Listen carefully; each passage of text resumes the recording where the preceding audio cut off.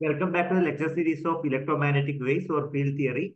In this video, I'll be discussing most important questions you can expect from module 2. You can refer my previous video to get to know the most important concept and the most important questions which can be expected from module 1. Now let's get started the important questions from module 2. So first and the foremost, it is always advisable to refer Gauss law.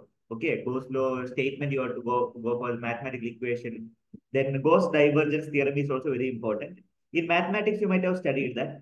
Then the potential of coaxial cable, how to calculate the potential of coaxial cable. Then continuity of current equation. Then potential and potential difference. What do you mean by potential? Potential difference and certain equations. Potential at a point due to line charges. It can be asked as a derivation.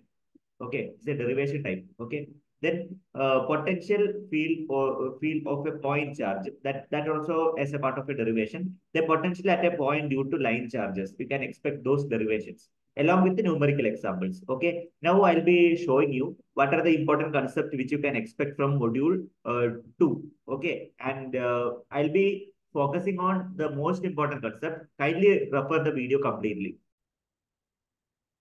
As discussed, Gauss law is very important. What is the statement? The electric flux passing through any closed surface is equal to the total charge enclosed by the surface. That is a statement of Gauss law. There is one practical example that during the lightning and thundering, it is always better to stay inside the closed conductor, like a closed car. You will be always safe. Why? Because the total potential the total charge that is going to be in the outer covering of that particular car, not inside. Inside the potential becomes zero. I hope you understood. So there is a small derivation part. You can go through that. So Q is the total charge. Then you can apply like Coulomb's law also here. Now ds is the electric flux density. Okay, terminology out of familiar. Then now the total flux delta change in flux, that delta psi that is given by ds into delta s.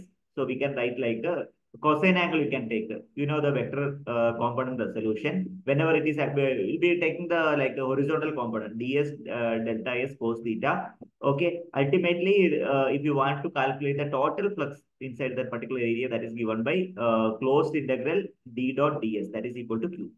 Okay. Also, you can write like in terms of volume, rho v dv. Okay. So closed integral ds equal to in terms of volume rho v dv. So then applications. I feel that this is very important question. Applications of Gauss law. So please go through the applications. At least you can expect in the university examination. Look at this. See, consider like a cubical shaped one. Then you can compute what is the total total flux we can able to calculate. Okay. So you can use this mathematical expression. Okay. So ultimately, you have to follow. You have to you can calculate like closed integral d dot ds. You can compute. That means dou delta x by dx, dou delta y by dy, dou delta z by dz into delta v. Ultimately, this expression you are supposed to obtain. So another important question is actually Gauss divergence theorem. What do you mean by Gauss divergence theorem? Explain Gauss divergence theorem. So we may expect, okay, this question in the university examination. Explain Gauss divergence theorem.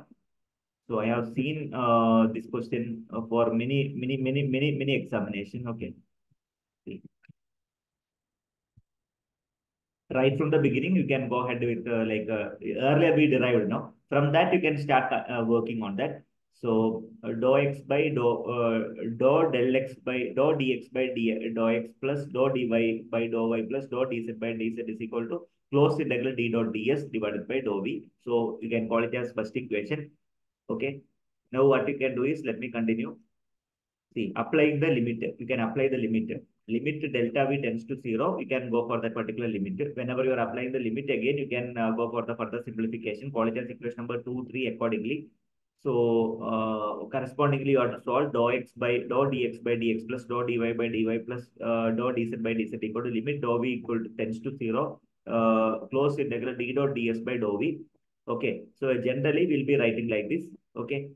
You can go for like a three coordinate system. Okay, the divergence theorem, you can write it for three coordinate, like a cylindrical shape, spherical coordinate, rectangular coordinate. It varies actually. So this conversion is very important. So I have seen these kind of questions for many of the university examination and gate examination also. See, these conversion you have to remember. Gauss divergence theorem for like the spherical coordinate, rectangular coordinate, cylindrical coordinate. That also you can expect in the examination. Kindly study the equation. That's all. Conversion also you have to remember. Next is actually Maxwell's first equation. Okay. We'll be discussing in details on Maxwell's equation first module, for fifth module. However, you can go through the first Maxwell first equation. It's just an application of this Gauss law. So, like from the Gauss law, you can derive the Maxwell equation. Okay. So please apply the Gauss law accordingly. Okay. Consider the following constraints. Ultimately, I'll be getting like a div D that is equal to rho V. Okay. This is Maxwell's first equation or point form of Gauss law. This is most important you can expect to derive Maxwell's first equation or derive a point form of Gauss law. This is quite important. Okay, dive D is equal to rho V. So you will be getting similar kind of questions in the forthcoming examination. Vector operator and divergence theorem. Vector operators. Okay. Follow this particular equation. Mathematical expression is important. You are applying the Gauss law here. Ultimately, you will be getting closed integral d dot ds equal to like integral del dot dot dv. Okay, so this is divergence theorem, or you can call it as a Gauss divergence theorem. Statement of equations of Gauss divergence theorem. So that also you can expect it. They will ask like a state and explain Gauss divergence theorem. So you can follow this equation and simplification. Clear. So numerical example also you have to follow. Like flux density is given. Then find electric field intensity at R is equal to 0.2 meter. Find total electric flux leaving the sphere at R is equal to 0.2 meter. Total charge within the sphere at R equal to 0.3 meter. So you simple equation you can use. D is equal to epsilon E. Okay, so you have to consider the vector also. Fine. Ultimately, you will be getting this answer. Volt per meter. That's a unit of electric field intensity. Charge is equal to psi. That is equal to D dot ds. Apply the Gauss divergence theorem. So you'll be getting like this. A spherical, since it's a spherical coordinate, you can follow this particular equations. Okay, that relation you have to remember. Okay, ultimately Q will be 0.0335 nanocoulomb. At R equal to 0.3, you can substitute for Q is equal to 4 by 3 pi R cube. 4 by 3 pi R cube. It's a volume, right? 4 by 3 pi R cube. Then second problem also you can solve in this fashion. Second problem, what was the second problem? Like find the total electric flux leaving at sphere R equal to 0.2. So you can go ahead with the second problem in this fashion. Okay. See, write down the equation del dot a at p is equal to 2 minus 1 3. Okay, so elaborate it.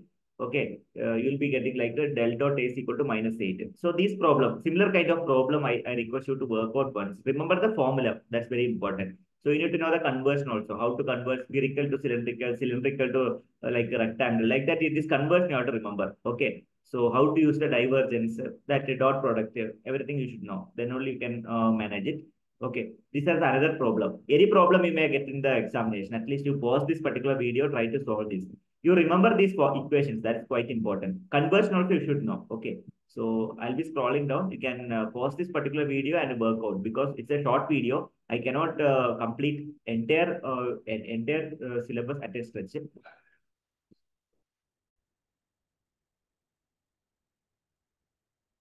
Okay, this is the way how to solve this problem. Like find the total charge in a volume defined by six phases for which the limit is also given. Q is equal to closed integral d dot ds. That is the core like a formula which you are supposed to apply. So basic vector you should know how to apply the like the vector calculation, basic integration, double integration. You should know how to do the double integration. Okay, so ultimately del dot ds equal to 93 coulomb. Okay, so like that you have to proceed. So this is another problem. Okay, the numerical example is given. Del dot ds. This formula you are supposed to remember. Okay, del dot ds equal to double integral del dot d dv. Okay, this formula if you solve, you will be getting the answer. Fine. Okay, so you can take care of this particular point. Okay,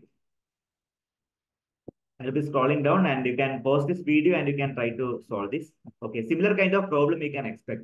Okay, systematically you have to follow up. So let me know if you have any queries related to this. I'll be moving on to the second part of this video. Now the second topic is energy, potential and conductance. So energy expected in the you can refer this particular thing. Energy expected in moving a point charge in an electric field. Okay. So the general concept you should know. Okay. So this formula also you have to remember. Then line integral, significance of line integral. Okay. Need for line integral. Why line integral is required. So the formula, work done, that is equal to minus q a to b e dot dl. Fine. Work done in moving from one charge from one point to another point. Okay. So numerical example you have to remember. From this you can expect the numerical example. Okay. So how many numerical example you can expect this particular topic? Okay. Please go through this. I have seen this kind of numerical example in the university examination.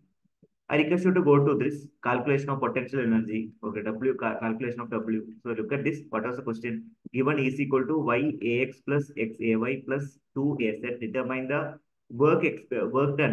experienced in carrying 2 coulomb from B101 to A 0.8.61 along with the straight line path from B to A. So work done in carrying from one charge from one point to another point. That is actually called work done. What is work done? We have to apply the potential energy required to carry from the unit charge from one point to another point. Okay. So use these particular formulas. This is actually equation for the straight line equation. Y2 minus y2 minus y1 divided by x2 minus x1 into y minus y1. Okay, that's a formula.